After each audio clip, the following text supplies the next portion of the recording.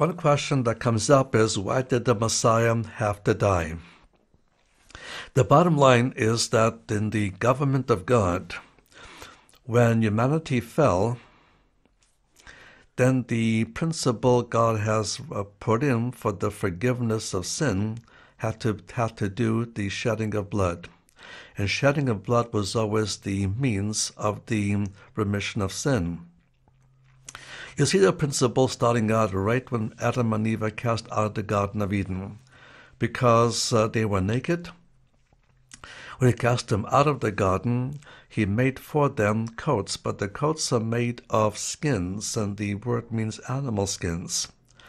What that means is that for God to make those animal skins, animal blood had to be shed.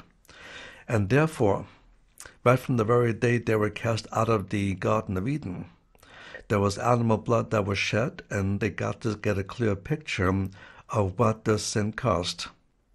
And furthermore, the word for atonement in Hebrew doesn't carry quite the same meaning as in the New Testament, which is removal. In Hebrew, the word kippur, kapara, means a covering. And the animal skins covered their nakedness, portraying that the sin would be covered, but be covered by animal blood. Animal blood could not take away the sin, but animal blood could be used for the purpose of covering the sin. Furthermore, the death had to be by something that was innocent.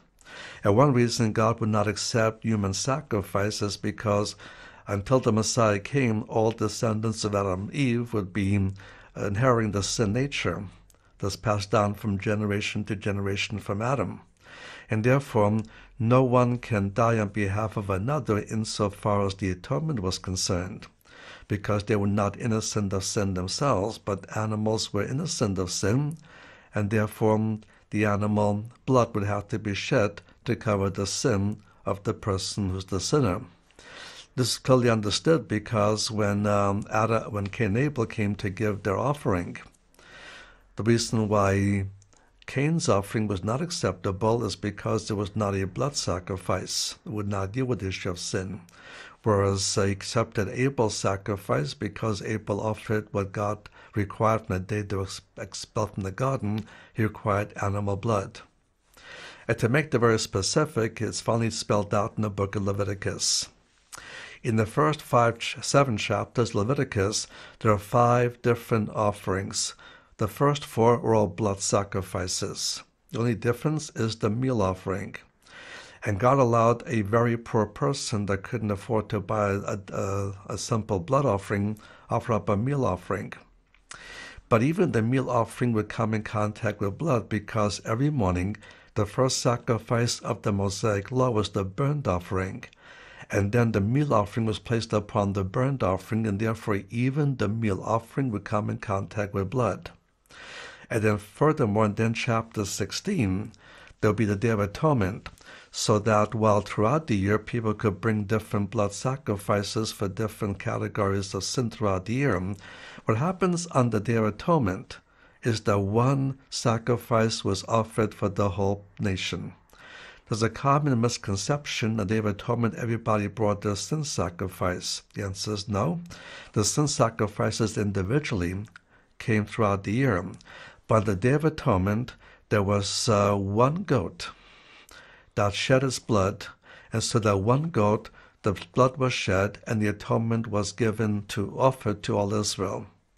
And so the blood atonement of the goat was not limited, it was unlimited to all Israel, but was applied only to those who truly believe. So the provision of the atonement was unlimited, the application was limited to those who actually believed, and they received the covering of the sin. But again, it was a covering and not a removal. And God then finally portrays exactly why blood sacrifices were essential, and that's in chapter 17, verse 11 of Leviticus. Leviticus 17:11, that is the blood that is to be shed for the forgiveness of sin. I've given you the blood to make atonement for your souls. I've given you the blood to make atonement for your souls. And in God's governmental system, blood will be the only means. It would be a substitution, but it had to come from something innocent, not guilty of sin, and temporarily that became animal blood. So that was the principle. So when God begins to give more and more messianic prophecies, finally a key prophecy is made in Isaiah chapter 53. The whole context is chapter 52, verse 13 through chapter 53, verse 12. He talks about the sufferings of the Messiah, the abuse of the Messiah, the rejection of the Messiah, but the key passage is verse 10. And it says in verse 10, when you shall make his soul an offering for sin. And in that passage, you have the key reason why the Messiah had to die. Messiah had to become the final sacrifice for sin. And God required the final sacrifice of sin to be human blood, but it had to be innocent human blood. And when Yeshua was born, he was born free of sin.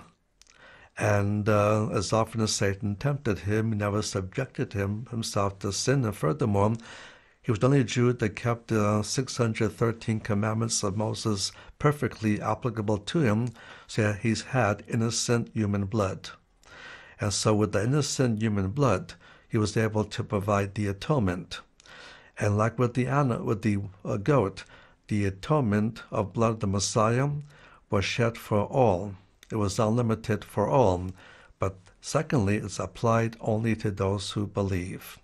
And because this was the final sacrifice for sin and it was innocent human blood, at that point sin was no longer merely covered, it would be removed. So those who now believe, our sins are not merely covered, it is removed.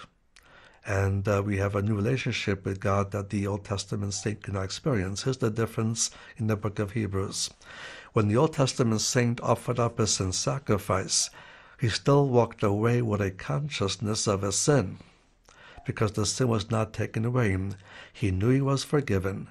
His fellowship with God was restored, but he still walked away with a consciousness of sin, knowing you have to repeat the sacrifice again sometime later.